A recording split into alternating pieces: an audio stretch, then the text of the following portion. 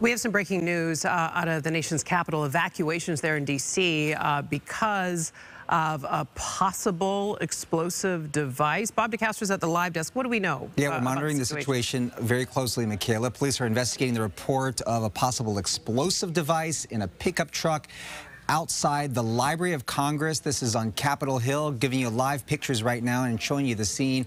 U.S. Capitol Police there on the scene, along with the bomb squad. Authorities have evacuated the area around the building near the Capitol and the Supreme Court. That's according to law enforcement officials. U.S. Capitol Police said officers were responding to a suspicious vehicle near the Library of Congress. We're also seeing a number of tweets that are going out, including asking people to evacuate the Madison building, saying to move inside the office, lock doors, seek cover, and remain silent.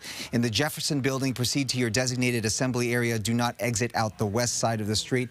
We understand that this is happening near the area of the 100 block of 1st Street Southeast. They're asking everybody to avoid that area right now. And the U.S. Capitol Police tweeting out that they are responding to this suspicious vehicle and to stay away from the area. As soon as we get more information, we will bring that to you. But obviously, you see a large response there near the nation's capital. Michaela. Okay, on top of it, as always, Bob, appreciate it.